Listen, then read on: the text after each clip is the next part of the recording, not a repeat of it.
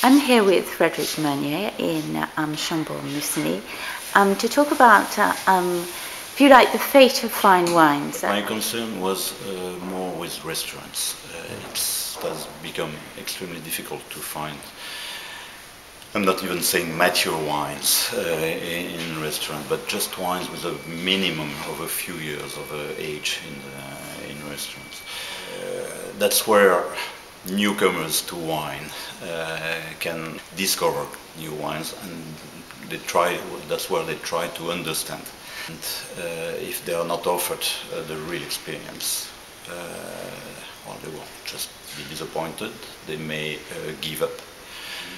Competition with other types of wines that are made to be enjoyable at very early stages, which is not what Grand Cru from Burgundy should be.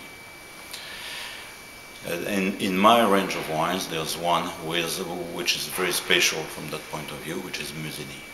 And I've decided to retain Musigny and only Musigny because a Bonnes-Mares or Les Amoureuses shows more of its personality in the early years. But Musigny can be very understated, closed. In an ideal world, I would wait until I find the wine is really perfectly, is really mature. But I will probably just delay by a few years, and I've not decided. It will maybe too early for some of them. Yeah.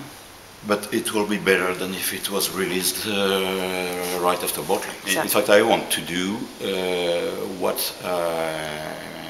restaurants don't do. I've tried for many years to convince restaurants that they should do that job, that they should invest in their cellar and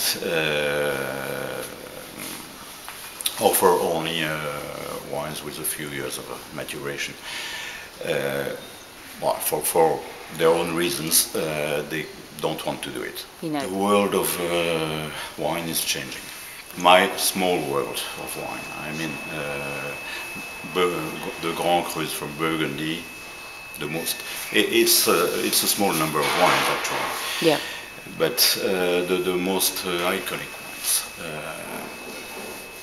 Well, the problem is Burgundy is small. It's a small vineyard. The production is, well, there's only a few hundred, sometimes a few thousand bottles of each wine, of each of those very famous wines. And they are now known in the whole world. Of course, it changes radically the condition of the market, therefore the price, and therefore the way the wines are consumed. And yeah, of course it's a concern. But there's nothing I can do about it. The way those wines will be consumed is going and produced actually. It's not only. I think in the end it will affect also the wines, the way the wines are made.